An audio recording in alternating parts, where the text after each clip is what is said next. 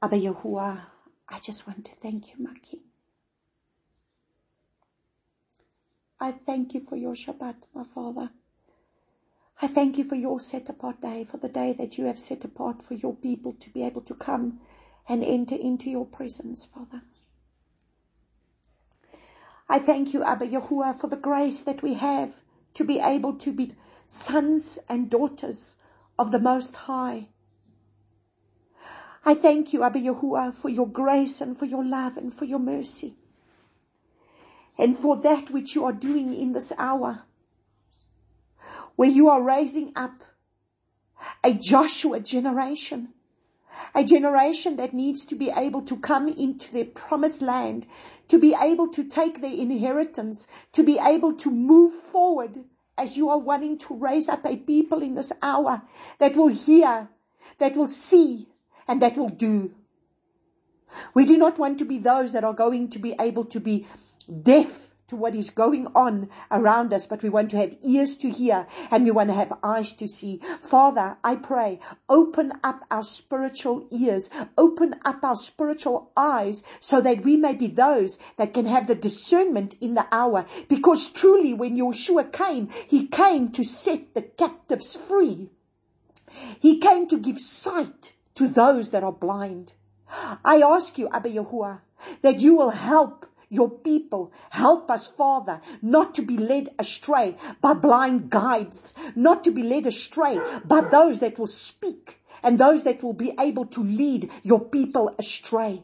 But in the hour that we are in, that you are starting to raise up a standard of purity, a standard of holiness, a standard of set-apartness. That you are wanting your people to not be those that will just follow blindly, but they will be those that will start to hear, those that will start to be able to follow, because you say your sheep will hear your voice, and the voice of a stranger they shall not follow. Father, I thank you that we will follow you wherever you go. I thank you, Abba Yahuwah, because when Yeshua was on the Mount of Transfiguration, he stood, the one side was Moshe, the understanding that we need the foundation, which we have, our foundations of the Torah that was given us. And then who stood by him was Elijah, the prophet, that everything is standing on the prophets and on the foundation of the Torah. And Messiah Yeshua, the three together, Messiah Yeshua that came to be able to give us the renewed covenant, in the renewed covenant that we can walk in. But together there is a fullness of that we need to be able to walk in. We cannot be one-sided. We cannot say we can only have the one and not have the other, because we need the fullness of a foundation. And that is why you said, man needs to build a house on a solid foundation, because if a foundation is not solid and it is not built, it is going to be able to come and fall in the time of the storm. And the storm is coming. The storm is almost upon us. And just when you hear the cry of peace, peace, just when you hear the cry of the people that are starting to let down their guard, because everything is returning to normal, then that is when we should tremble, because we should know that destruction is at hand. And so I thank you, Abba Yahuwah, that we need to be those that have ears and that have eyes that can see and that can discern the hour and the time that we are in. That we will not just be able to be led only by teachers who will teach, but not the prophetic, because you are everything that stands in the prophetic utterances, because everything about your word is prophetic. And so I praise and I thank you, Abba Yahuwah, that you have put your people, each one with their giftings, in order to be able to know what it is that you are doing, because we need a body. A body cannot function of itself, because a body needs to be able to be different limbs. And that is why we need the fullness of your body. And so I praise and I thank you, Father, that we only have one head. And the head is Messiah Yeshua. And he is the one that is going to be able to lead and bring together a body that is only he that can do that. It's not man's doing. It's not by might. It's not by power, but it's by your Ruach HaKodesh. And so I praise and I thank you, Father, that you will be able to come and speak truth to us in this day. Father, every single distraction that the enemy wants to bring, to be able to come and bring distraction in our minds, in our lives, to be able to come and steal the word, to be able to come and steal the word that is being spoken. Father, I silence the voices of the enemy that would want to come and steal the word. I thank you, Father, that this word will fall on good soil.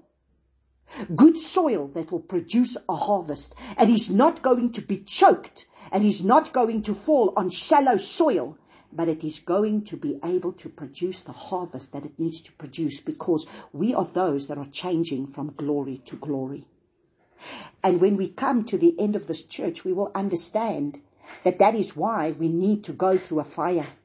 No one can have glory, gold, without it having to go through fire.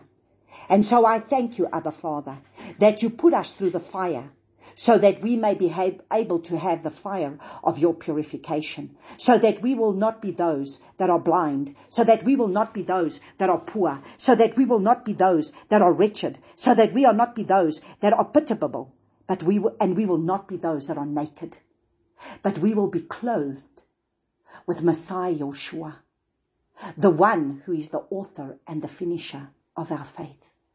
And Father, I pray, help us to be able to understand what is it that makes us blind? What is it that makes us naked? What is it that makes us stumble and fall? And so I thank you, Abba Yahuwah, that you are the one that is going to be able to take your people and lead them by the hand in order for us to be able to come into the fullness of the things that you have ordained, as you truly have come to set your captives free and to be able to have us walk in the richness of your word that comes to be able to fill us to overflowing. And you blow your ruach within us to be able to come and bring the fire of your purification, so that we may be able to be those that will shine your light in a darkness hour, in a dark time, for all to see who you are.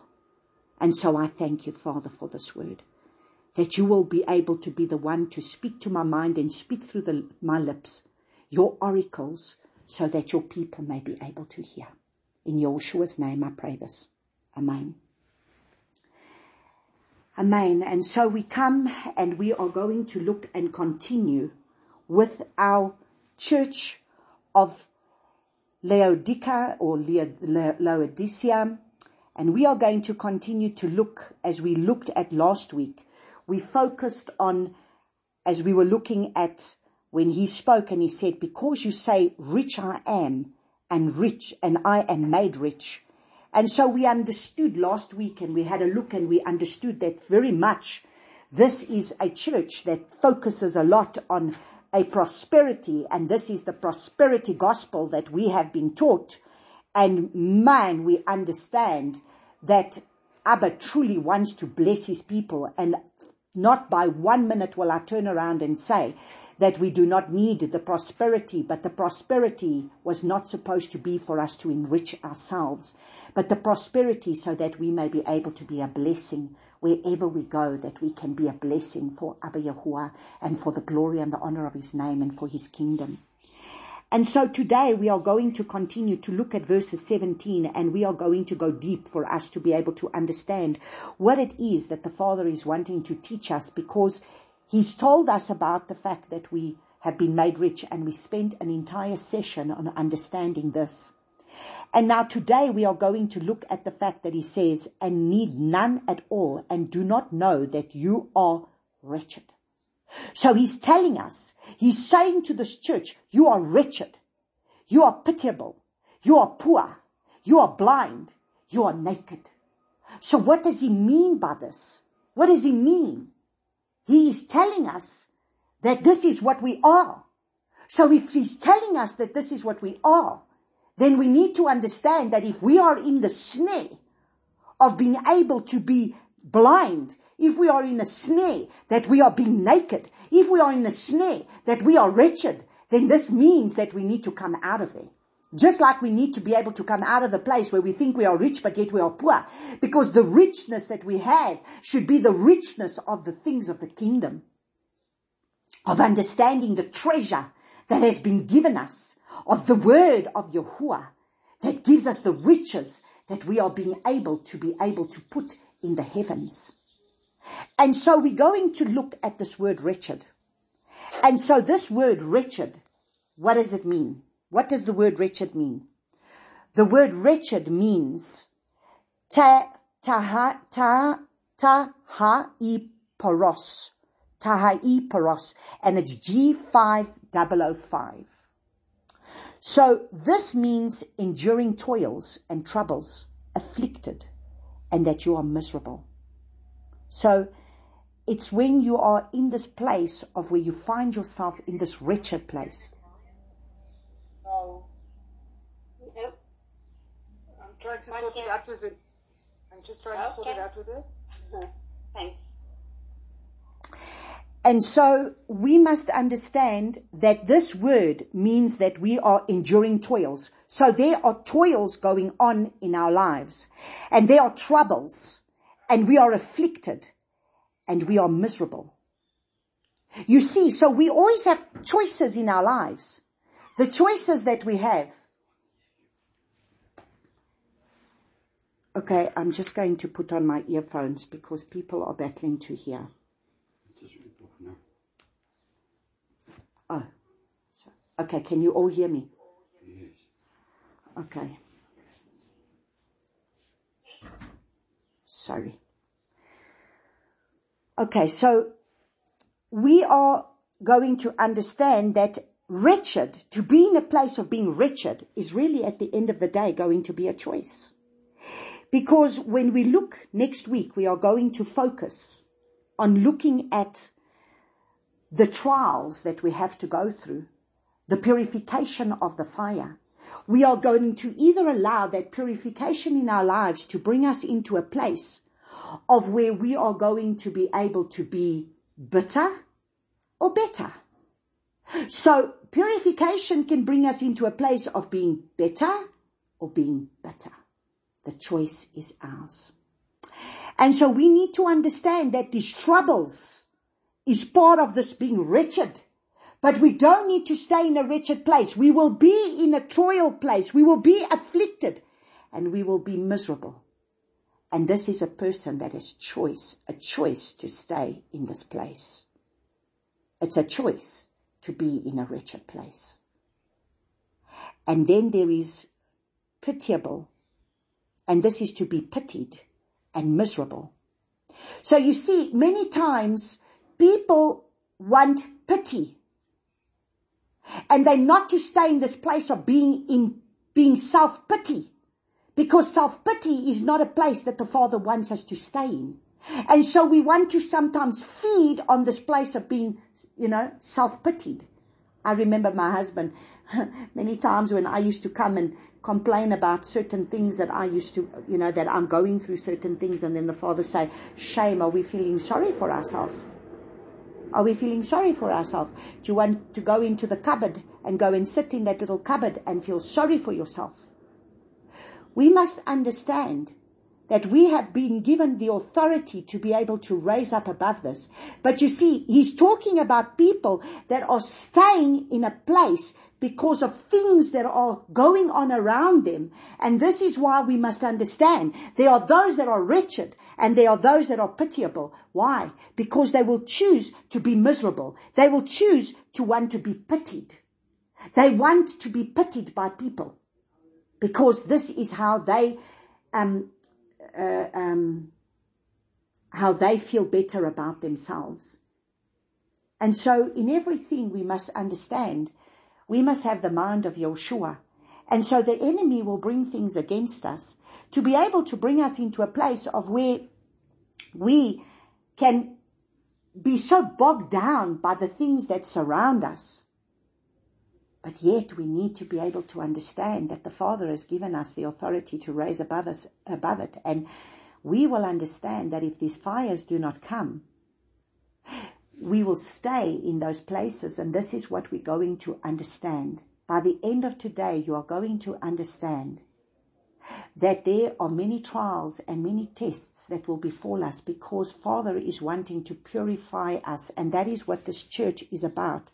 This church needs to be able to, the whole thing is because they need to be able to buy gold from Him to be refined by fire. Because this is a church that thinks that somewhere they've arrived. They have arrived, but yet they have not. They are still wretched. They are still in their toils and their troubles. They are still miserable, and they are poor. What does this poor mean? Petkahos. Petkahos is the word for poor, and it's G4434. And this means reduced to beggary, begging, asking for alms. You see, sure, I sometimes wonder,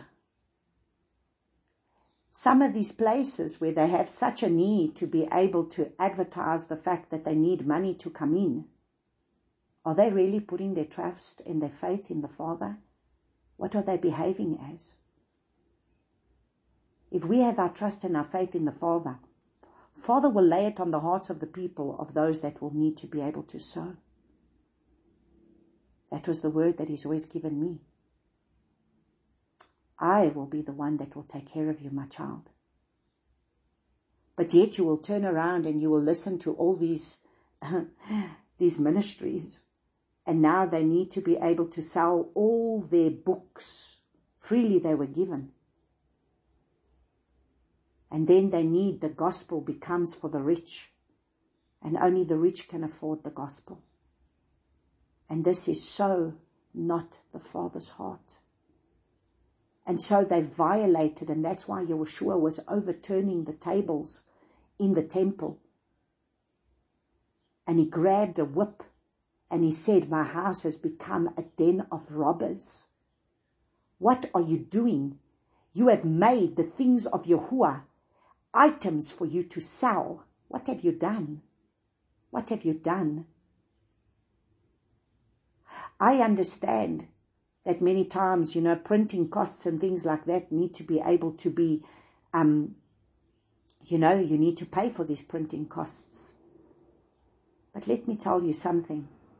Then sell it for the price of what it is for the printing costs. Because it's not about us having to sit and try and make money out of the gospel. Paul himself said, I don't need your finances, I'm making tents. He was making his own tents and making sure that if people wanted to bless him, they could bless him. But he wasn't going to be having to be reliant on people.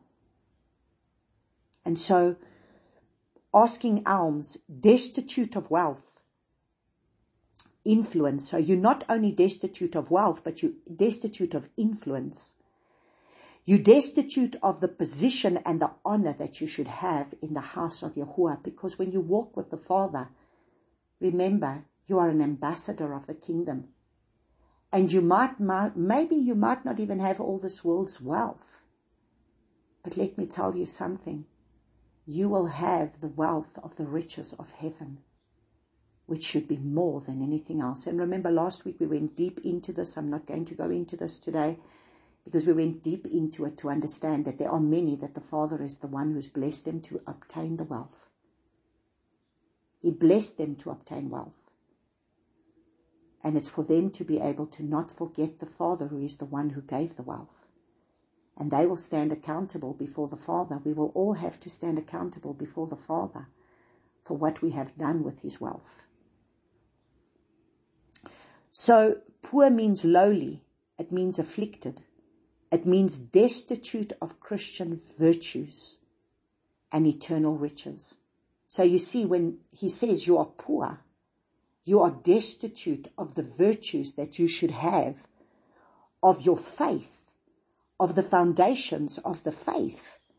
that is to be able to make you rich in the eternal things, in the things of eternity, in the things that Messiah came to be able to speak about, what the kingdom of heaven is about. And these are the things that we need to focus on. They are eternal riches. A poor person is helpless, powerless to accomplish an end. They are poor and they are needy. So you see, this is where they will find themselves if they do not. You are going to understand. If you do not allow the purification of the fire that needs to come of the affliction that you're going to have to go through to purify your life of the impurities, of these impurities, this is where you will find yourself. You will find yourself wretched. You will find yourself pitiable. You will find yourself poor. You will find yourself being miserable. Because why? Because the fire of purification is coming to be able to birth within you righteous values, to birth within you Christian virtues, so that we may be able to bear the fruit that needs to come forth. And boy, I have understood this, especially over the last few weeks. That today it was a slap that I needed to receive to say, my child, I am taking you through this because you are the one praying to me that you want to change. So I have news for you. You cannot pray dangerous prayers and think that you're not going to go through the fire. So I have news for all of you. If you are praying dangerous prayers of, Father, I want you to change this area of my life. I want to become more like you. I want to be able to reflect your light. I want to reflect your glory. Then I have news for you. You are going to go through a purification of fire. You are going to go through the fire because this is what needs to come. The purification of fire.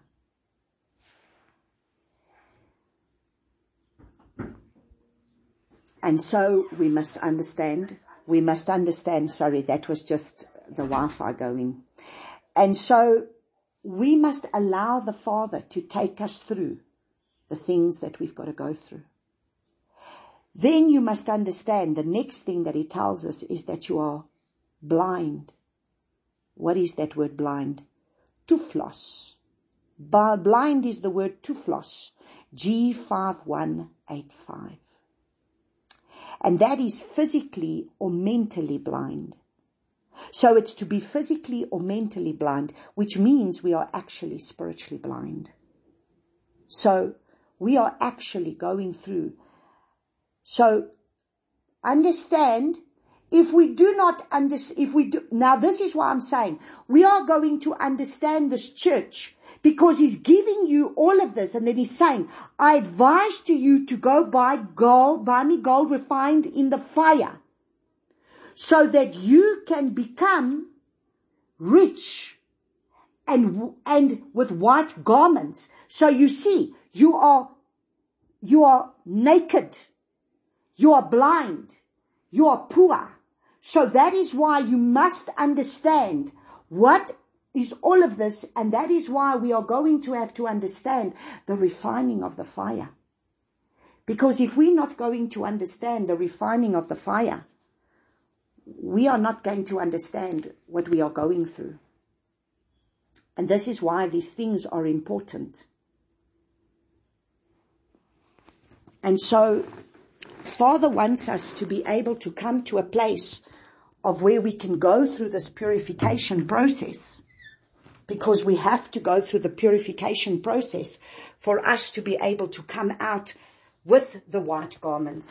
For us to come out, we need to be able to go through the purification of the fire in order for us to be able to come out with the white garments, in order for us to be able to come out and shine his light and be able to reveal and reflect his glory. Because if we don't do that, we're not going to be vessels to be able to reflect His glory. But you see, everybody wants the glory. Everybody wants to walk and be able to shine and have His glory. Everybody wants the glory, but nobody is willing to pay the price that goes to be able to have that glory, because that comes with a price. It comes with a price, and this is what we must understand. And that is why we need to understand, what does He mean by the fact that we are blind? What blinds us? If we do not understand what it is that is blinding us, if we do not understand what it is that is making us naked, then how are we going to be able to understand what it is that we need to be able to remove from our lives so that we may be able to come right? And so we are going to be able to look at this blindness in a little bit more detail. So blind comes from the root word tufu. It's from the root word tufu. And what is this root word tufu? This root word tufu means to make proud, to puff up with pride, to be puffed up with haughtiness or pride, to be blind with pride, or conceited, to render foolish or stupid, to inflate with self-conceit, high-minded, be lifted up with pride, to be proud. So we must understand, our pride makes us blind to the wrong ways, and makes us blind to the Father's ways. So many times there is a haughty spirit. There is a puffed up, prideful spirit. And that is why Yeshua was always constantly calling the Pharisees that they were blind. Why?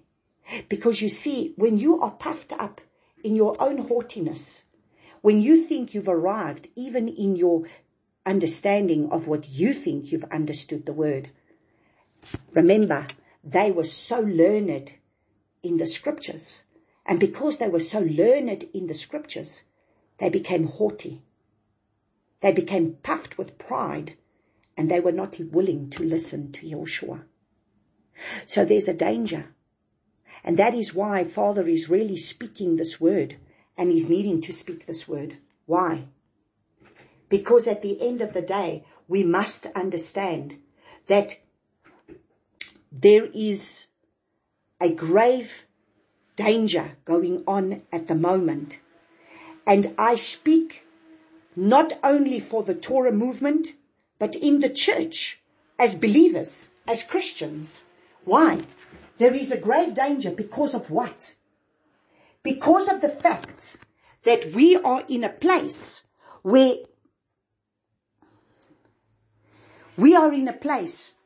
we must understand that there is people thinking they've arrived because we judge our right standing with the Father based on how He uses us. We can never judge our right standing with the Father based on how He uses us. Because if we're going to do that, it means that it puts us in a very dangerous place. Just because the Father uses us doesn't mean to say that we necessarily stand right with Him. And so therefore, our wrong doctrines bring us into spiritual pride. And so we were looking at blind, and we were looking at the root word, tufu.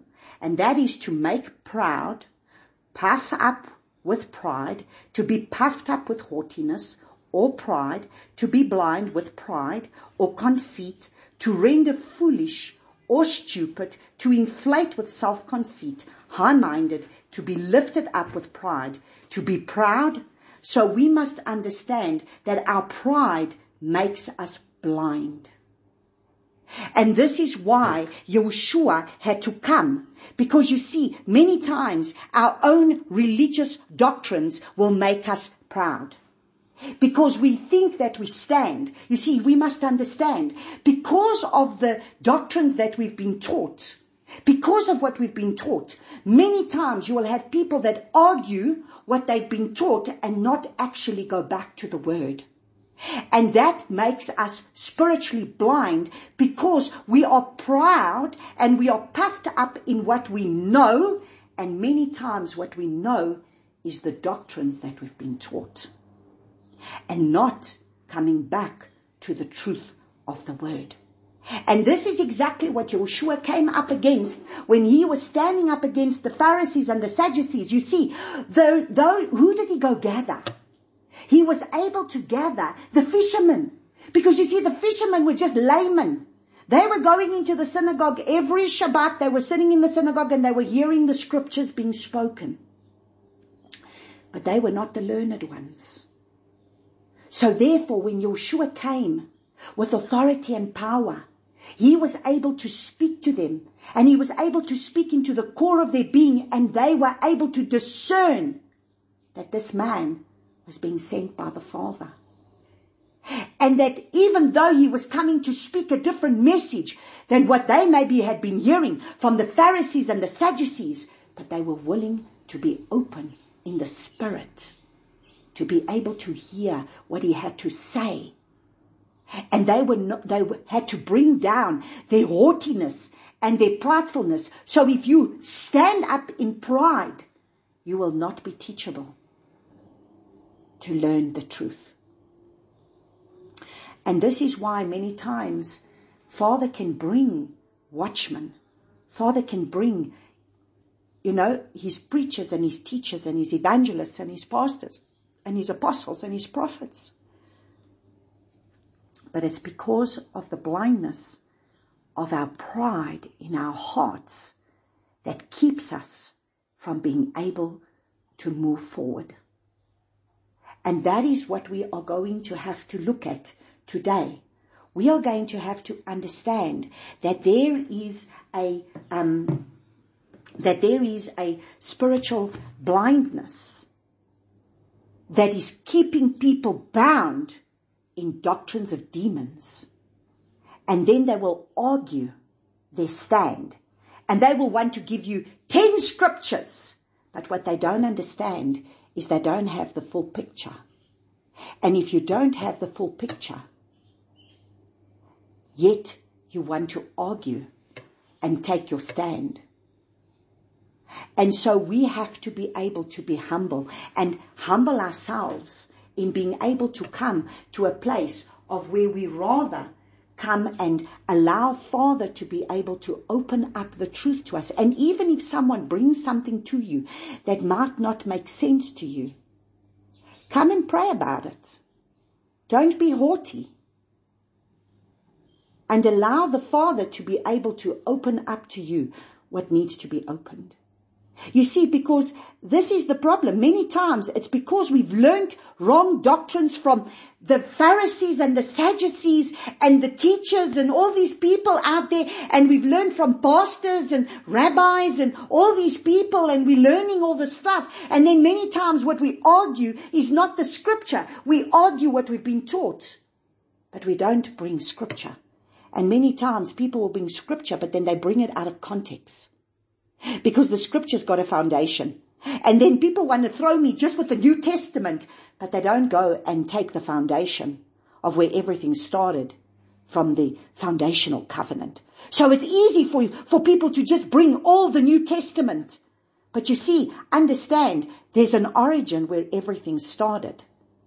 And that is why Yeshua said, you cannot come and build on another foundation. You need to have the foundation, and the foundation is the scriptures that has been given from the beginning. So how foolish to be able to think that you can just come now and only just bring a New Testament and not to be able to have the foundation that was given us from the beginning, because there's nothing new under the sun. And that is what I love about our scriptures Bible.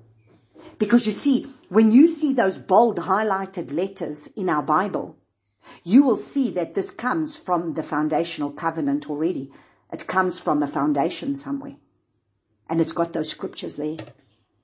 And you'll see how many times in the renewed covenant, how many times Yeshua is speaking, but he's already speaking from that which was already foundational in our foundational covenant. And so let us go and have a look at Isaiah chapter 56 so that we can see where this was already starting, where the prophet Isaiah was already warning against this. And he's saying in Isaiah chapter 56 from verses 10 to 12, he's saying, his watchmen are blind. All of them have not known. All of them are dumb dogs, unable to bark, dreaming, lying down, loving to slumber. And the dogs have a strong appetite. They never have enough. And they are shepherds. They have not known understanding. You see, what do we need to acquire? One of the gifts is to have understanding. All of them look to their own way, every one for his own gain, from his own end, saying, come, let me bring wine and fill ourselves with strong drink, and tomorrow shall be as today, even much better. So understand, this is exactly what is going on at the moment. This is why the watchmen are blind. And why are the watchmen blind? Because they have been led astray by the riches, by the fame, by the fortune, by the wealth. And so now, instead of them having to be able to speak the truth that's coming from the Father's word that will sometimes offend the people, they don't want to offend anybody. So let us speak a nice soft message that's not going to offend the people. So let's not point out the sinful ways of man. Let us not point out the things that are there because it's offensive. So let us just speak a nice soft message so that everybody can just be happy. And that's this seeker-friendly church, like David Wilkinson calls it, seeker-friendly church.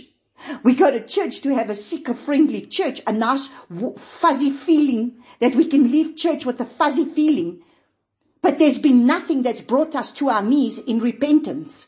There's nothing that has actually been preached from a pulpit that's been able to point out the wretchedness and the wickedness of our own hearts and of our own walk so that we may be able to humble ourselves before the Father, because we need to understand that He is one that is going to judge His people. But instead, we want to be able to preach a message that continues to allow people to stay in their sinful way and in their sinful natures. And that is not the gospel that was being preached by Messiah Yeshua. Messiah Yeshua wants us to be able to bring the truth. And that is why He came, to be able to bring people back to be able to follow Him. Because He's the only one who is perfect. And that is why He will be the one to give us His Ruach HaKodesh. And it's by the Ruach that He comes to be able to open up our eyes to see the scriptures, and so that we may be able to come into truth. And so if we continue to follow watchmen that are not watching, watchmen that are not speaking a message that's turning you from your wicked ways, that's only giving you more and more teaching of the word. So we're just going to puff ourselves up like all the Pharisees and the Sadducees just kept getting more and more puffed up. But they never came to be able to turn from their wicked ways. And that is why John the Baptist came with a message to say, repent. You need to repent. You need to turn back to Him. You need to turn back to the scriptures. You need to turn back to the commands of the Father. Because the Torah was put there so that you may understand what sin is. If you don't read the Torah, how are you ever going to know what sin is? You're not going to know what sin is unless you know what the Torah is. So if you're just going to read the New Testament, how are you ever going to know what is sinful in the eyes of the Father? And this is what we must understand. But now we have these people that want to do away with many things. We are even doing away with the commands. And then we understand why there's idolatry, and we understand why there's adultery, and we understand why there's murder, and why there's all these things going on, disrespecting parents. Why all these things are there? Because why? We no longer know how to be able to go to our foundation that gives us the foundation on how to walk holy before the Father. Because He says, be set apart as I'm set apart. So then we have a look at naked. So we will cover this about being blind in more detail. But I have had to make you understand that it's because of the fact that we have been blind because of the watchmen, because of teachers and preachers and pastors and priests and all these things that have taught us, and we are not willing to many times go back and search it in our scriptures. And that is why we need to be able to have the scriptures. And that is why we need to be able to be in a place of where we can go back to scripture. So let's go and read what naked means, because the last one is naked. What is naked? Naked is gumnos. Gumnos. G1131. And this means without clothing. They are naked. They are open, laid bare. Okay? But I want you to understand that naked can also mean with only undergarments, that you have no covering, that you have no authority, that you are in your flesh, that you are in the flesh man, that you are not covered by Abba's glory, but that you are naked because you are walking and working out of your own flesh. And this is what we understand when we go and look at, we're going to look at Genesis chapter 3.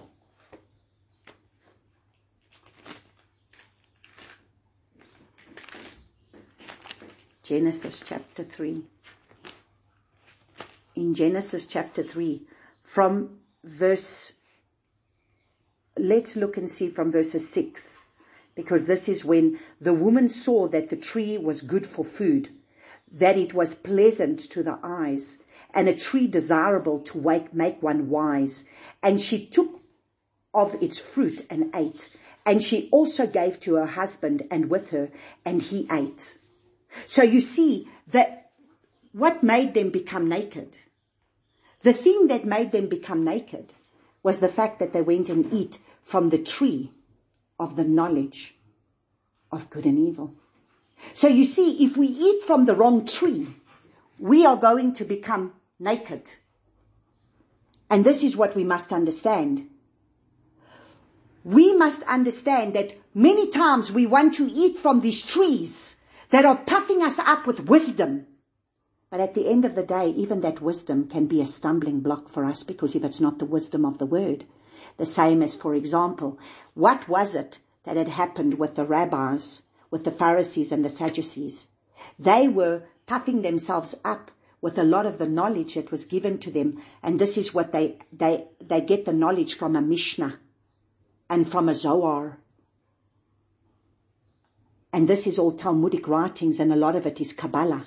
So it exalts us up in our own understanding, and it might make us look wise, but we only become wise in our own eyes, because we need to become wise in the scriptures.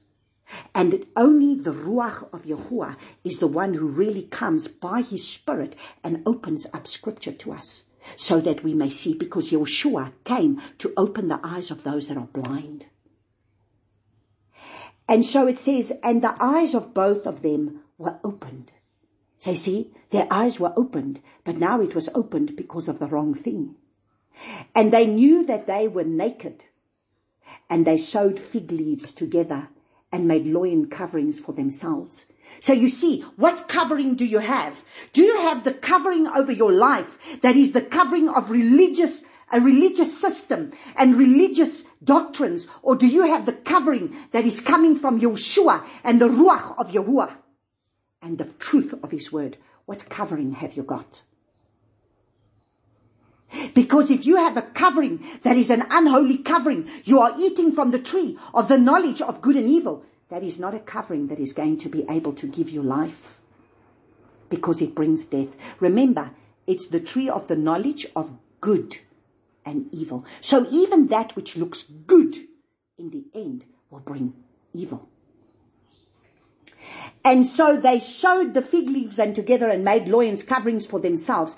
And they heard the voice of Yahuwah walking about in the garden in the cool of the day. And Adam and his wife hid from the presence of Yahuwah among the trees of the garden. And Yahuwah called unto Adam, and he said to him, where are you? And he said, I heard your voice in the garden, and I was afraid because I was naked, so I hid myself. So you see, when we are naked, we will hide. We will hide in our sin. We will hide in our pride. We will hide in many things. And we hide. And we are actually naked. And so if Abba Yahuwah doesn't come and cover us, because at the end, in Genesis chapter 3, what does he say? And right at the end, he turns around and he goes and he covers them. And he said, and Yahuwah said, see, man has become like one, let me see. Father comes and he covers them. He covers them with, he covers them with animal skins. He goes and he covers them. I know that it's somewhere here. That he goes and he covers them with an animal skin. He slaughters an animal and then he covers them. And so at the end of the day, we must understand only Abba's covering is what we need. We need the covering that he brings. We need his way. So you know what? It's not a religious system that we can cover ourselves with. We cannot cover ourselves with our own religious mindsets and our own religious systems. We can only cover ourselves with the Father's way. And his way is what he has put in the word from the beginning. It's that which he has spoken from the beginning. It's that which he has said from the beginning that he wants to be able to use for him to be able to cover us. So they were covering themselves with their own fig leaves. And so many times we cover ourselves with our own righteousness. We cover ourselves with our own good works. But that is not what the Father wanted.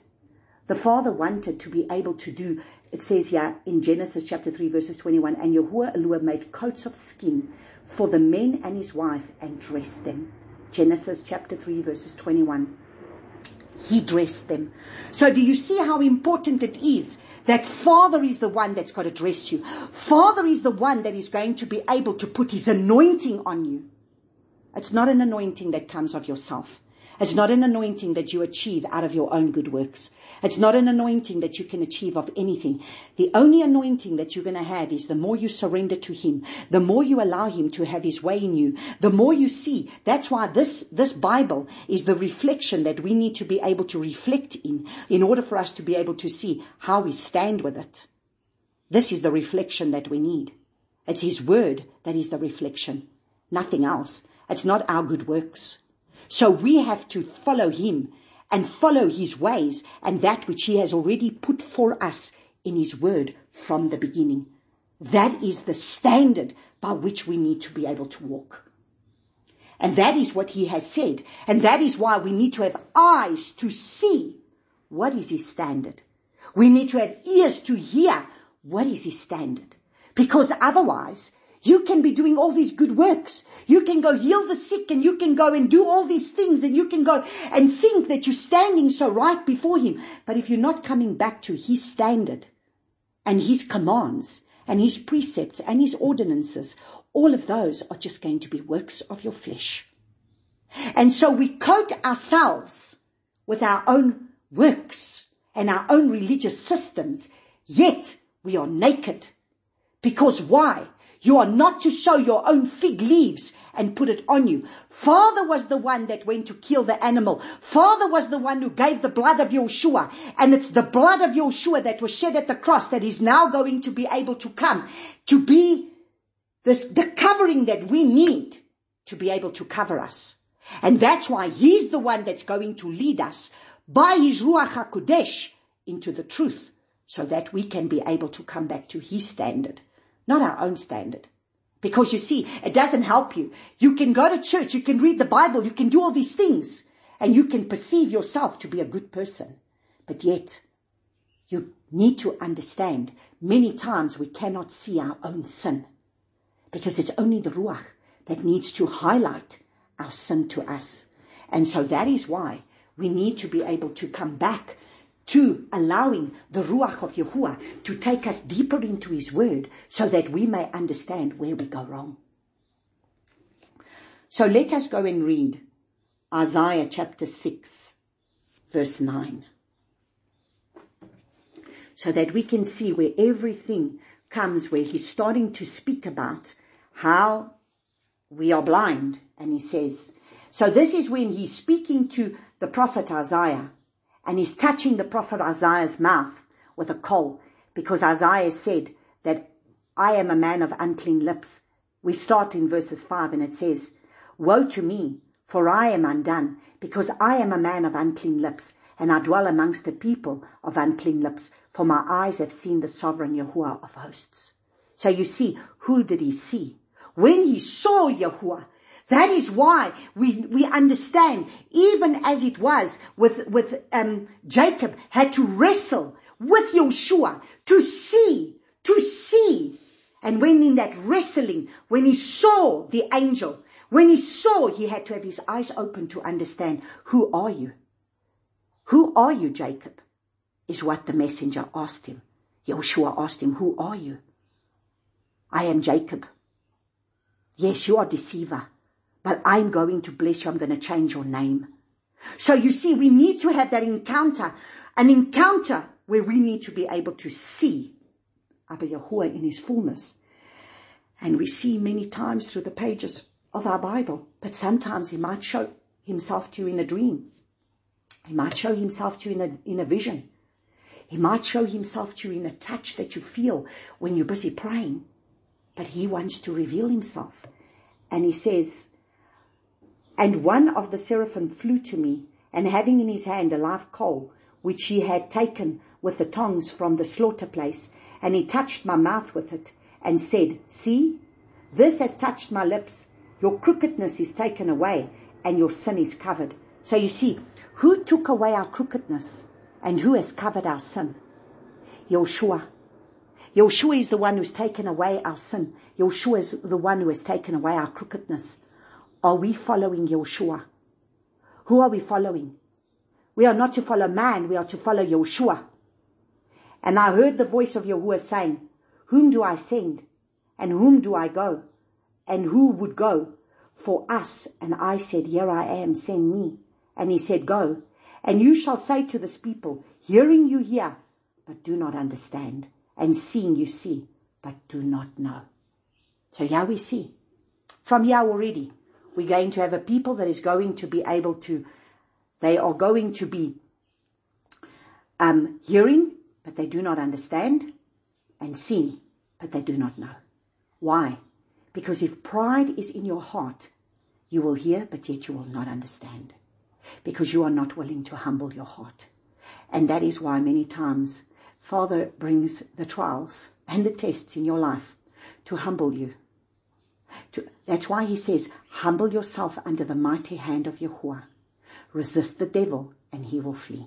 So if the devil is on your case, then it means that the Father is saying you need to humble yourself under his mighty hand. You might not like his way of how he's having to deal with you, but humble yourself and allow him to have his way. Surrender and submit. You see, the problem is people are not willing to surrender. They fight it, and they fight it, and they fight the devil, and they fight everything else. And at the end of the day, they need to submit to the Father. We were not supposed to be fighting all these devils. We are to submit to Yahuwah. We fight the enemy only when the Father shows us that it's because we have an open door, and then we are able to close the door to the enemy. The enemy only has as much authority over us as where we are opening the door. And it's because of our mind, our will, and our emotions.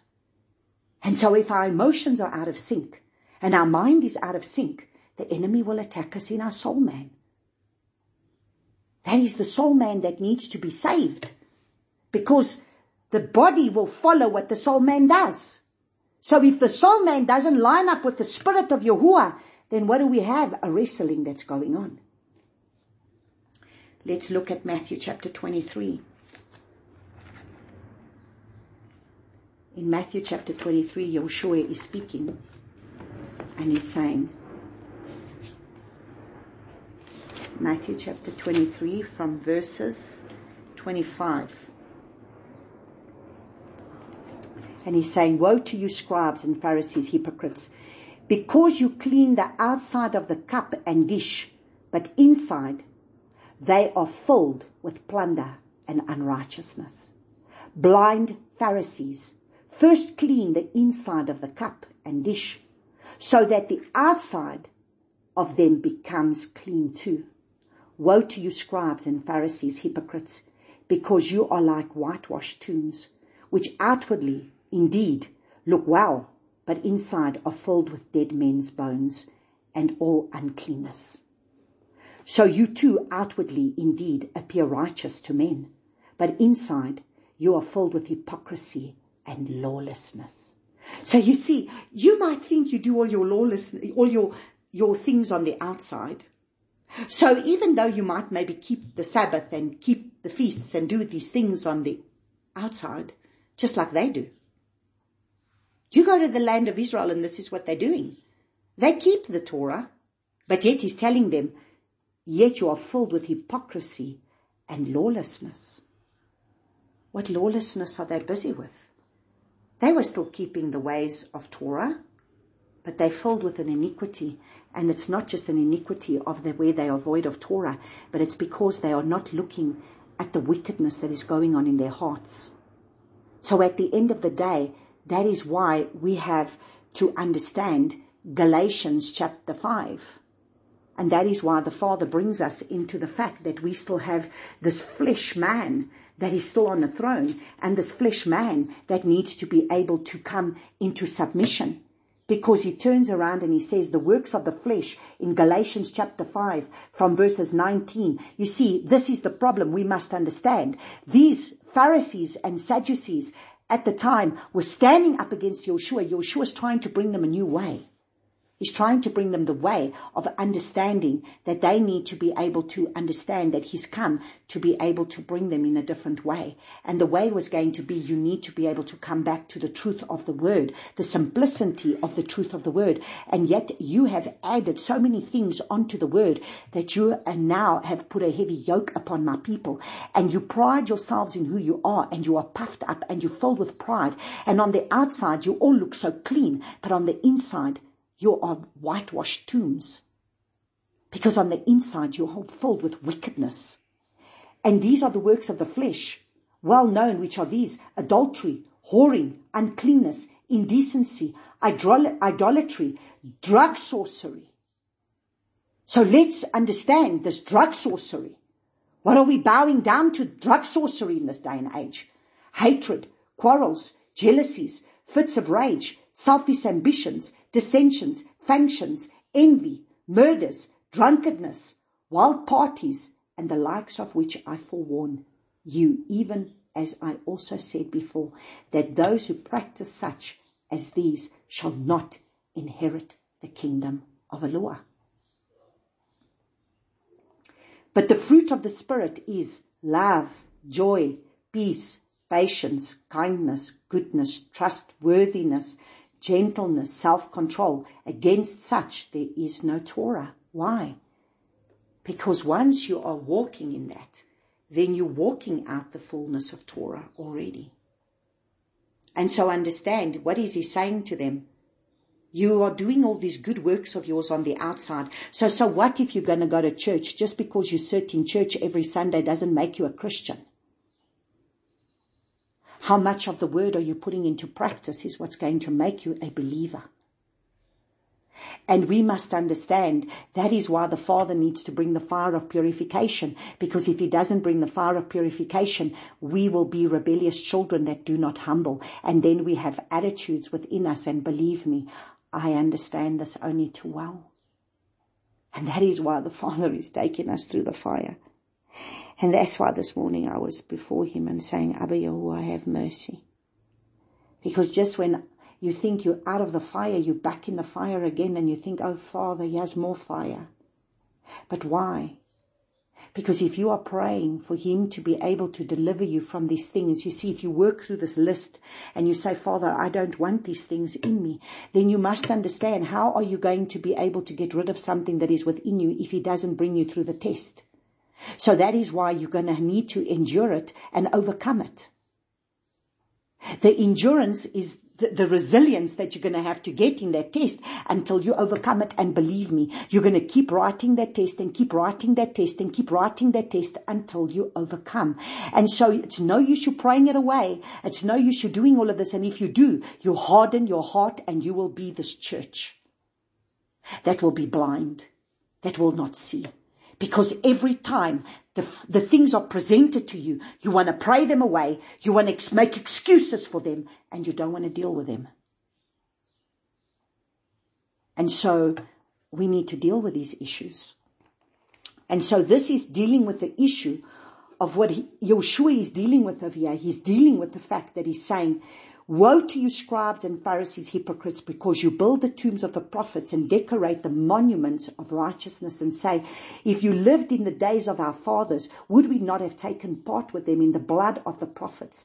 Thus you bear witness against yourselves that you are sons of those who did murder the prophets. Because why? The prophets were the ones trying to bring them into the truth of the word, but they didn't want to listen to the words of the prophets because it was offensive to them. And so people take offense. And this is what is happening in this day and age. It says in Matthew chapter 24, brother's going to turn against brother because of what? Because they take offense. And remember, offense is taken. Oh, I will not speak to this person again because why? I took offense.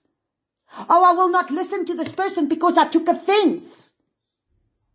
Offense is taken. Oh, I want nothing to do with this of you again because I took offense. You have a choice.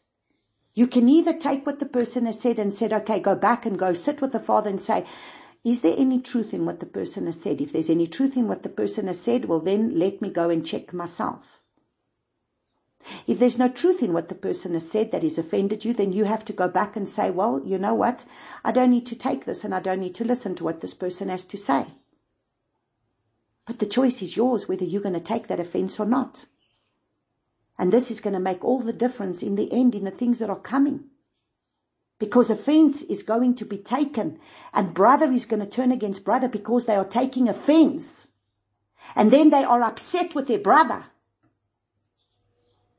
Or with their sister, whatever it is. And that is why he's saying, you murdered the prophets. And why? Because the prophets were speaking the truth of the word and you didn't want to hear what the truth was. And so what did you do? You spoke up against them. And you know, at the end of the day, it's up to the person to make sure that they can stand before the Father and say, okay, I'm listening to what you have to say. And sometimes we might get into the flesh a little bit because we all do. We all flesh beings. And let me tell you, the flesh will get upset. Just you confront that flesh and the flesh is going to climb on its bandwagon. But if you just humble yourself a little bit and come back and say, okay, is there any truth to what the person is saying? And go back to the Father. But don't just go and shoot the messenger.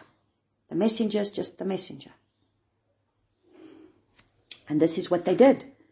They killed the prophets because the prophets are always the ones that are in the forefront. The prophets are always the ones that are the trumpet sounding the trumpet, and they will always come with the biggest persecution because they are the ones that speak the word. It doesn't mean to say that they are perfect, but they bring the word of the Father, and many times the word is offensive. And sometimes it doesn't even matter. It's like I've said so many times, I can bring a word sometimes the most loving way, and the person will still take offense, or the person will still get upset. Because is it really the way that you said it, or is it the way that you received it? Because you didn't want to hear what was being said. This is the difference. So let's look at Mark chapter 8. Because he's looking at the fact that he's saying they were blind because they're not looking at what's going on in the hearts. So what will make us blind when we do not deal with the issues of our hearts. We need to bring our hearts before the Father and allow the Father to be able to show us the things that are going on within our hearts, so that we can see, not automatically think that we stand right. And that is why we need people there to help us, because we cannot always see our own blind spots. That's why it's called a blind spot. You know, in the car, sometimes that's how accidents happen, because there's a blind spot. You didn't see that car. And that's why we put those little things on the mirrors, to be able to see the blind spot. And many times we have blind spots in our lives that we cannot see. And that's why we need people around us to be able to help us with our blind spots. Let's have a look at Mark chapter 8.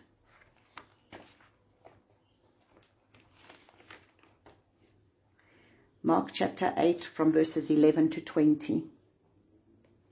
And the Pharisees came out and began to dispute with him, seeking from him a sign from heaven, trying him. So you see, this is the other thing. Now we're going to look at another thing that makes us blind. And sighing deeply in his spirit, he said, "Why does this generation seek a sign? Truly I say to you, no sign shall be given to this generation." Understand, here is Yeshua. He's healing the sick. He's opening the eyes of the blind. He is healing the leper. He is, turning the water into wine, into the purest grape juice. He's doing all these signs and miracles, and yet they still seek a sign. And they had forgotten to take bread, and they did not have more than one loaf with them in the boat. And he was warning them, saying, "Mind, beware of the leaven of the Pharisees and the leaven of Herodias." So you see, what was he saying?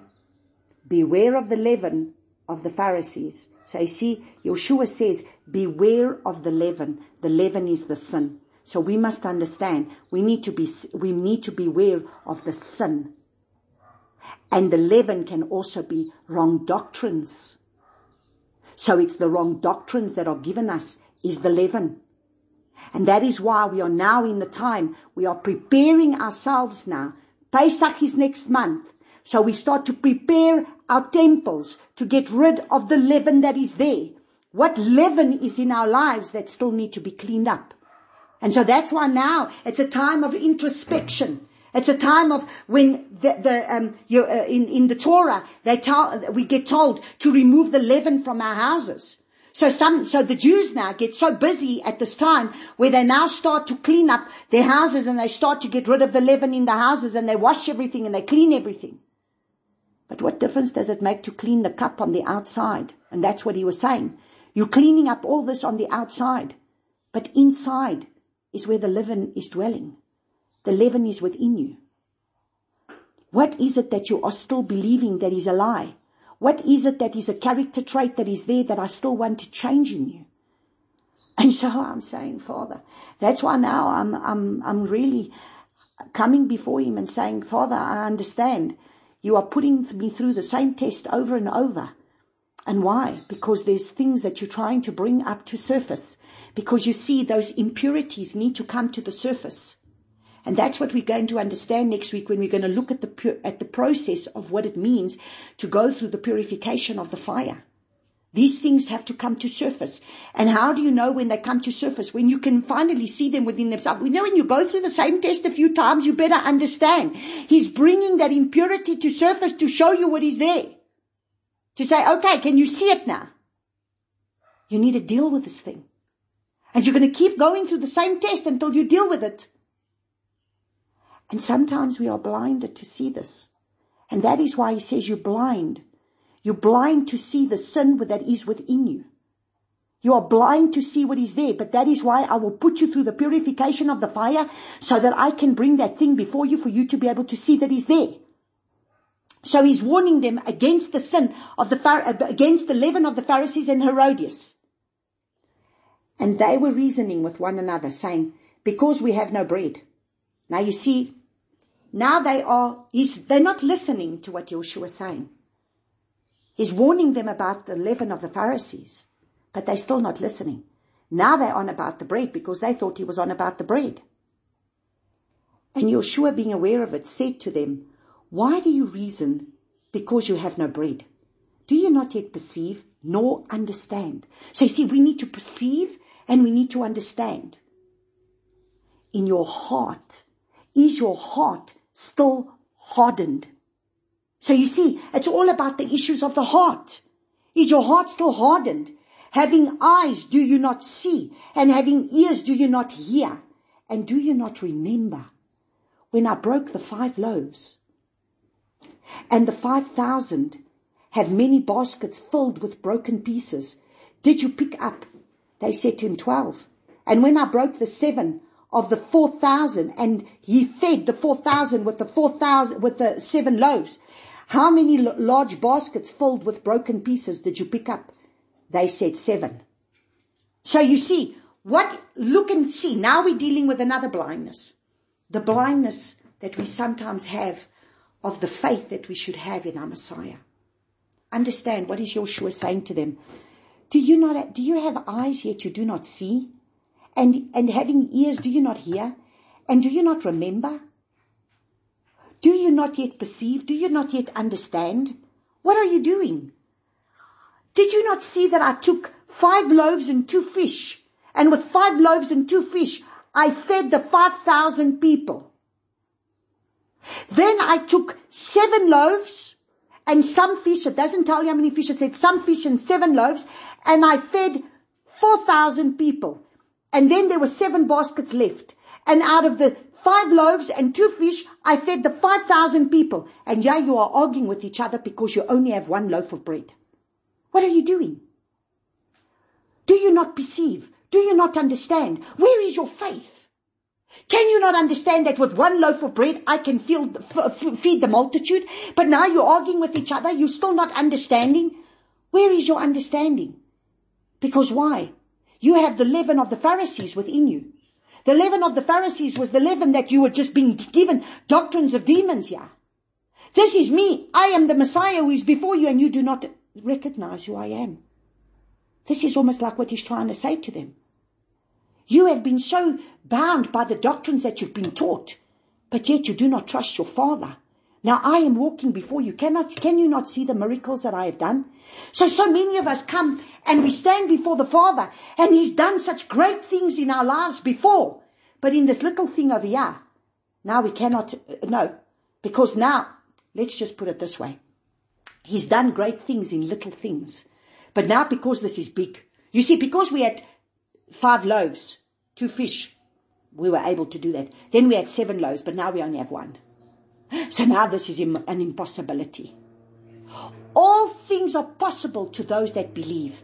And this is what he's trying to do. He's trying to get us to a place of understanding that we need to be able to, we are blind in the area of faith. We are blind in the area of trusting him. Do we trust him in all areas of our lives? Let's look at Luke 6:39 to 42.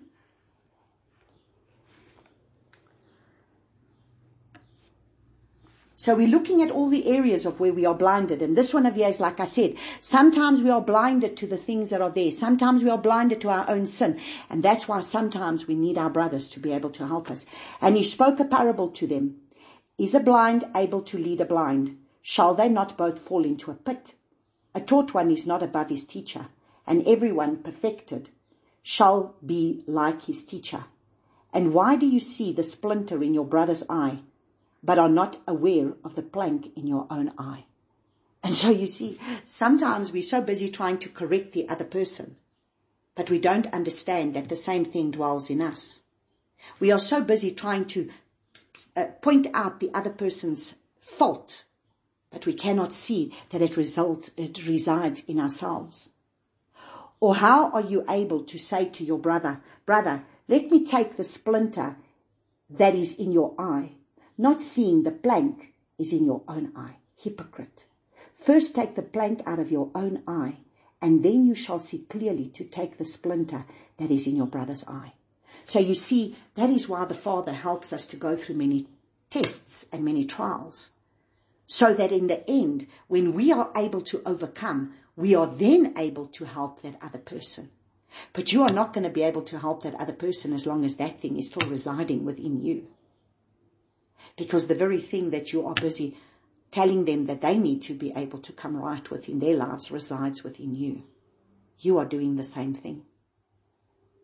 And that is why we need a body. And that is why we need the Ruach of Yahuwah for us to be able to stand before Yahuwah. And let me tell you, praise Abba Yahuwah, you know what, he's so faithful. I mean, I had to chuckle at him just, not last night, the night before, yesterday morning actually, as I was making my own little plan in my mind. And it was something that I'm supposed to walk in obedience that I was just like wanting to rebel into just a little bit. Because my flesh got on the throne. My flesh got on the throne. And man, in my quiet time, now I'm busy reading the scripture. And the very thing that I'm planning to do in my mind in rebelling, the Father is showing me in scripture that, what are you doing? This is what I told you to do. And what I'm talking about has to do with my head covering. So that you understand. Because now, I'm going to share with you, because it's important that you understand how we stumble in ourselves. And you know what? I don't stand here to make myself perfect. I don't stand before anybody to try and make out that I've arrived or that I'm perfect. Because I'm not. And I will make many mistakes. But are we able to bear with each other? Are we able to help each other in our places of where we stumble and where we fall? So let me tell you what I planned. So I planned that I was sitting there, and now I've got my younger son's girlfriend's parents coming, for supper. And now, I'm sitting over there and I'm thinking, they're not going to really understand the fact that I'm going to be wearing this head covering. And now, they're automatically going to think, what is this woman with her head covering? And so I thought, just for this night, I'm at home anyway, so let me not have to put on my head covering. It's just not important. But the Father gave me instruction. In 2014, I started to cover my hair. But now understand, my flesh is wrestling over here, and my flesh was wrestling in saying, I didn't want them to judge me because of my head covering. And now, what was I trying to do? Am I trying to impress them? What am I trying to do? I'm sharing with you my faults and how we reason in our own minds. And this is what I was doing. And so I thought, it's okay. They can come for supper, but I don't, maybe I can just be normal. And they can accept me as normal. But in the back of my mind, it's like there's still this voice saying, and so now what happens the next time? Then are you not going to wear head covering again? And what happens now when you are in public? Because now you're in public, now you put on the head covering. So what are you doing? But you know how you wrestling. We wrestle with issues in our lives. And all of a sudden, I went to read a scripture. And that morning, I was sitting with the scriptures of Leviticus. And Father gave me a specific word. And what was interesting is that this was the word that he gave me when, I obey instructions. And when he told me to cover my hair, I did. But he had given me a scripture, and I'd actually written it next to my Bible. Next to my Bible, I'd written. And it just so happens that it's the scripture that it pertained to me. And this is in Leviticus chapter 21, verses 10. And it says, and the high priest among his brothers, on his head and the anointing oil, on whose head the anointing oil was poured, and on who is ordained to wear the garments, does not unbind his head nor tear his garments. And as I read that, the fear of Yahuwah came upon me.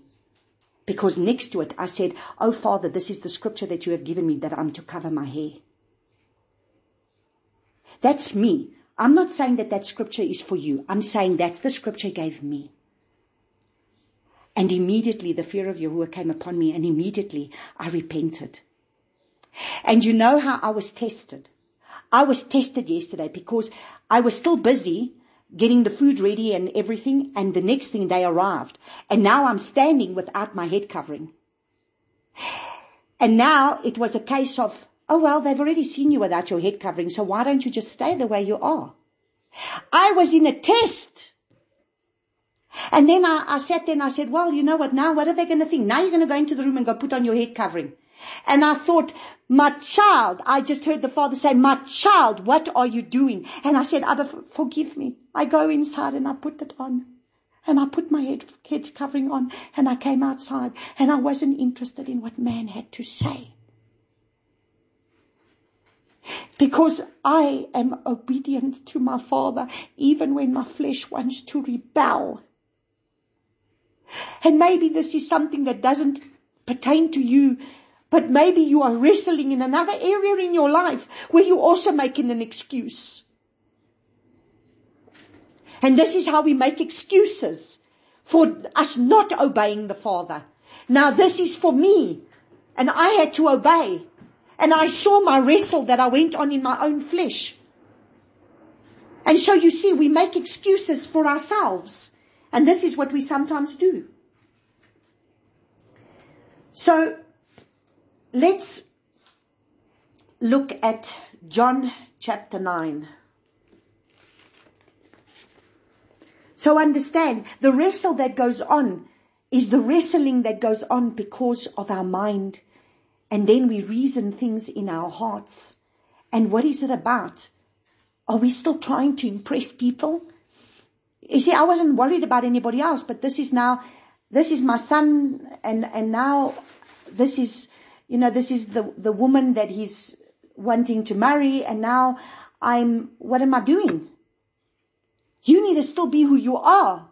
You need to be who Father created you to be. And so many times we are not obedient to His word because we are trying to impress people and we are not being who we were created to be because now we are trying to impress people. If this is the way Father created you and if this is the way you are, you cannot change who you are. And this is now what the Father's been trying to show me. He's saying you're trying to be somebody who you're not.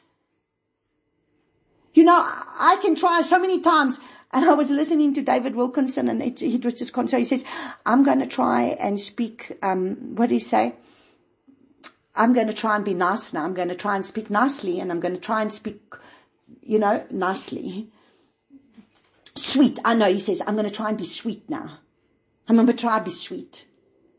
And after a while, he's again just gone off the rocker with the people. And I'm thinking, Father, I understand this man's passion. I understand where he's coming from. Yet I'm trying to change myself. But I cannot. Because Abba is the one. If He's created you the way He's created you, you've got to be the person who He created you to be. You can't be someone else. You've got to be the way He created you to be. And so in John chapter 9, he says from verses 35, Joshua heard that they had cast him out. And when he had found him, he said to him, Do you believe in the Son of Eloah? He answered and said, Who is he, Master, that I might believe in him? And Joshua said to him, You have both seen him. He who speaks with you is he. And he said, Master, I believe. And bowed himself before him. And Joshua said, For judgment I have come into this world, that those not seen might see, and those seeing might become blind. So understand, there are those that saw, but they are going to be blind. Because why?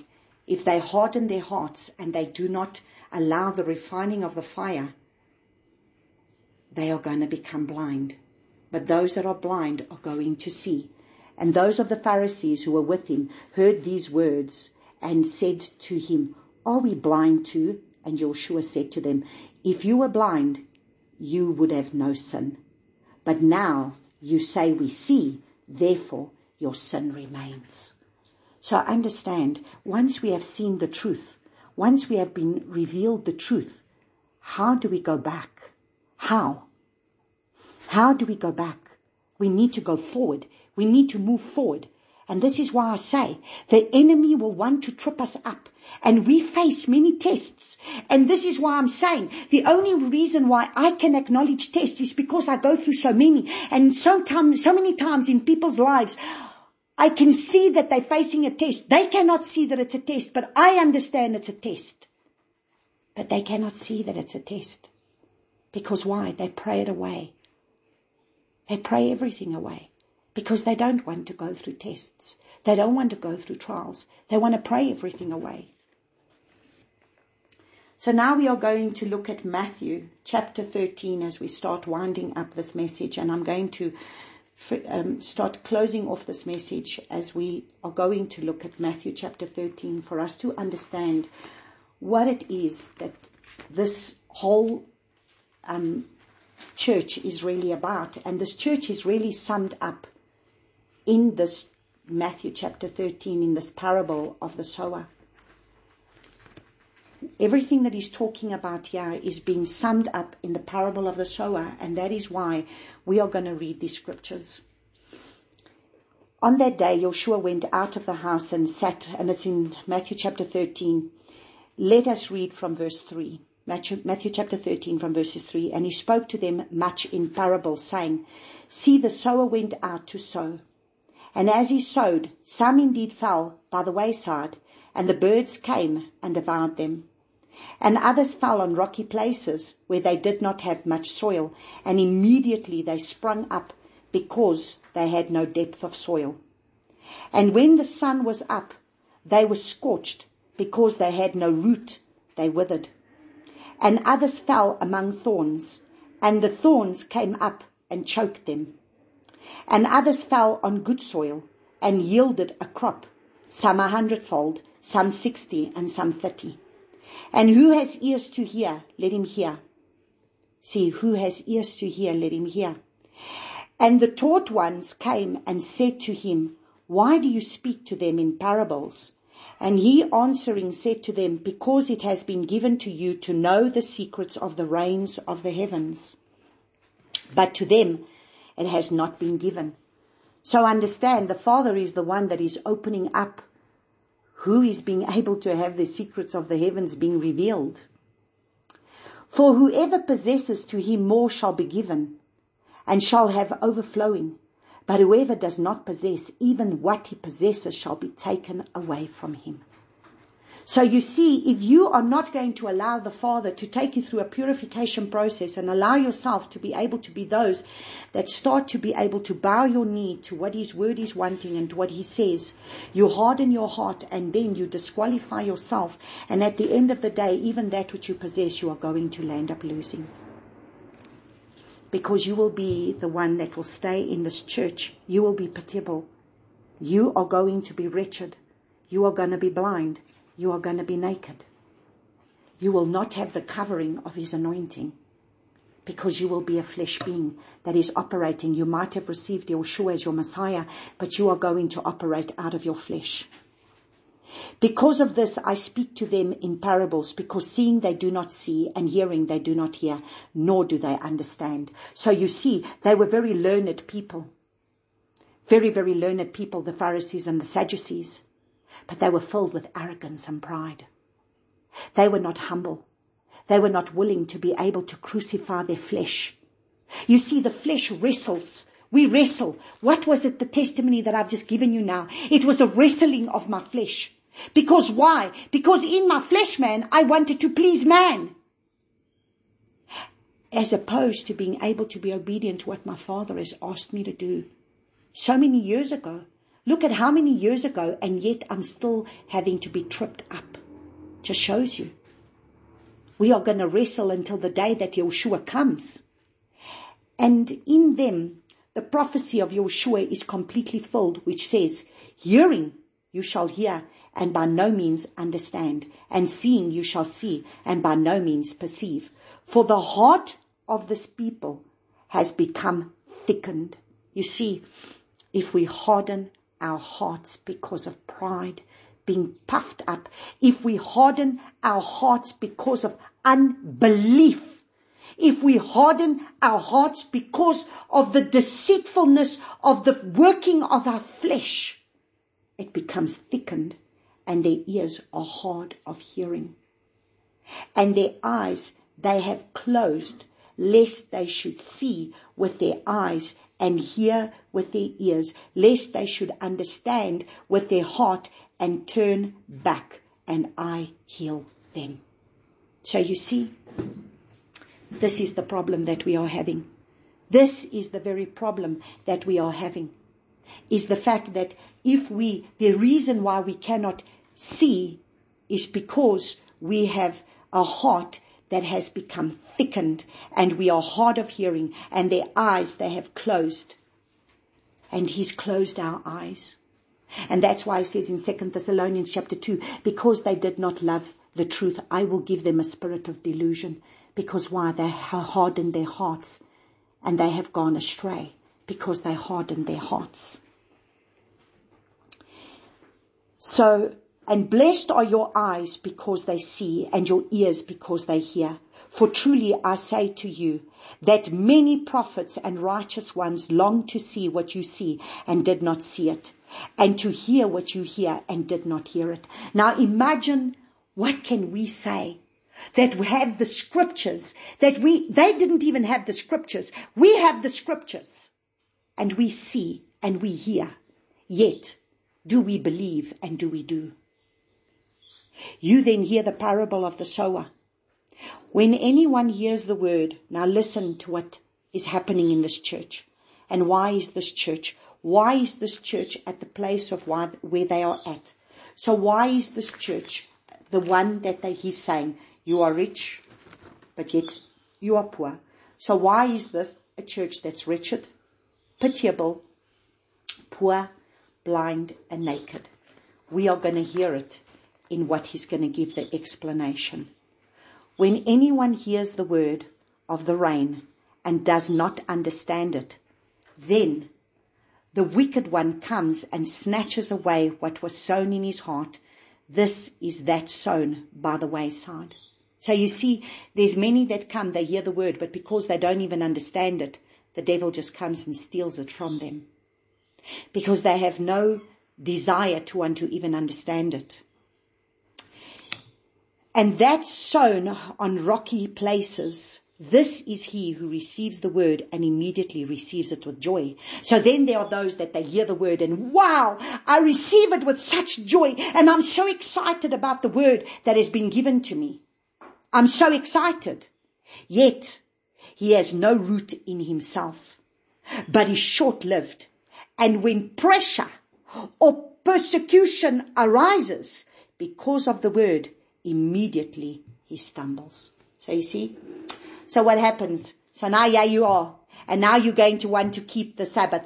And now you're going to want to do this. Just like now you're wanting to be able to be obedient to the Father. And all of a sudden, now you've just received the word.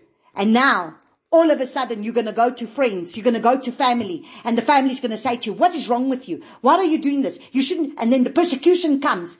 And because the word has no depth in you, because you are still haven't gone deep with the word, the pressure is coming upon you. So it says, listen to what it says. So you receive the word with joy and you know that it's truth and you want to keep it. But now look at what happens. There's no root in himself, but he is short-lived. So when the pressure comes and when the persecution comes and arises because of the word, immediately he stumbles. So you see how many people started going on a path, started being obedient to the Father, and then the persecution comes, and then people start coming up against you, and then people start speaking up against you, and all of a sudden you don't allow the word to take root in you, and then you take that word and instead you go back to your old ways. You go back to the way it was before. You're like the dog that's returning to your vomit. Because why? Because you have allowed persecution, or you have allowed the fear of man to be able to come and to be able to take that word and snatch it out of your heart. And that sown among the thorns is he who hears the word, and the worry of this age and the deceit of riches chokes the word, and it becomes fruitless. So you see, we can do a teaching. I have a teaching that I did just on this. And let me tell you, this was so powerful. So understand something. What happens? Now the word comes. And now you hear the word. But you are so concerned with the worries of this. So now it's like those. They heard the word. They heard that the sting is bad. They heard the things that the sting will do. They're even hearing that the sting might even be the mark of the beast. They're hearing all these things. They're hearing things that are coming. But now what happens? The deceitfulness of riches. Because now I might be losing my job. I might lose my things. I might be able to go through these things. I might not be able to take care of my children or whatever it is. And what happens? Then they're going to bow. Because why? The word found no root in them. It was amongst thistles and thorns. It didn't bear any roots. It wasn't in deep soil. They didn't cultivate the word far enough. That's what I said. I can't understand. You give people so much truth, so many things, and yet they will still go back. Why? Because they didn't allow the word to take root in their hearts. Because their hearts are still filled with self. Their hearts is still filled with pride. Their hearts is still filled with self, and they don't truly believe our Messiah. And that sown on the ground, on the good soil, is he who hears the word and understands it, and who indeed bears fruit and yields some 100-fold, some 30, some 60, some 30. So you see, the one who's really going to take the word and be prepared to go through the persecution, be prepared to go through the deceit, the things that the world is going to throw at them, that doesn't matter what's going to be thrown at them. They are the ones that are going to yield the fruit. 100, 60, 30. Because they didn't allow the cares of this world and the deceitfulness of riches. And they didn't allow the persecution and the things that what people think and what people say, and the fact that they're trying to please man as opposed to pleasing Abba Yahuwah. And therefore they have not stood. So let us look at 1 John, as we start to close off, 1 John chapter 2, and it says from verses 15, do not love the world, nor that which is in the world. If anyone loves the world, the love of the Father is not in him. Because all that is in the world, the lust of the flesh, the lust of the eyes, and the pride of life, is not of the Father, but is of the world. And the world passes away, and the lust of it, but the one doing the desire of Elohim remains forever. So if we are not those that are going to do the desire of Elohim, we are going to not remain forever. So at the end of the day, we have had a look at this teaching, and we have had to understand that there's going to be the persecution. Are we going to stay miserable? Are we going to stay blind? Are we going to feel sorry for ourselves, being, pitiable in the place of where we find ourselves and woe is me? Or are we going to take our stand and start to look at our hearts and see what is those weeds that are still there, that need to be uprooted within our hearts? Do we truly take Abba Yahuwah at his word? Do we truly trust him? Or are we like these Pharisees, that we're cleaning the outside, we're doing all these righteous things on the outside, but yet the inside of our cups is still filled with so many things that stand in the way of Abba Yahuwah? And I praise him. I thank the Father for every trial and for every test, that he can come and purify us. And so, Father, I just want to thank you for your word, my King. Oh, Father, we are in places right now where some of us are so wretched. We are so pitiable. We are so blind. We are naked. We try and cover ourselves sometimes with our own righteous good works. But you reveal to us that in our hearts there's still wickedness, because we still have issues in our hearts that need to be dealt with. And sometimes we pride ourselves because we think we stand so right before you, but we don't. And unless you come and you allow us to go through the tests that we go through, we don't even know that those things reside within us. And the minute we allow our God to go down and we start to compromise and compromise and compromise, we fall further and further away from you. And this is what compromise does, and this is what mixed seed does. Mixed seed gets us to be able to go further and further away from you. And we've got so much mixed seed of so much doctrines of demons that has been given to us. And that is why, in the end, if we are not those that are going to be able to seek you in spirit and in truth, we are not going to be able to make what is going to come in these last days. And we will not bear the fruit that we need. Because we will either allow the deceitfulness of riches, we will have shallow soil, or we will have rocky soil. We will allow the persecution to get the better of us, and because the persecution gets the better of us, we will not stand for you. And so when the persecution has to come because we need to stand for your name, if we didn't truly stand in your word and loved you above all things and more than we love our own lives, more than we want to be able to please people, we are not going to be able to stand because the persecution is going to come and take that word out of our hearts. And if we are still bound by the things of this world and the deceitfulness of the riches of this world and what this world has to give us, when the time comes and these things and these tests and these trials are going to come our way, we are not going to stand in that word, and we are not going to love your word above everything else, and therefore we are going to bow to a system because we've allowed the thorns and the thistles to choke your word out of our hearts.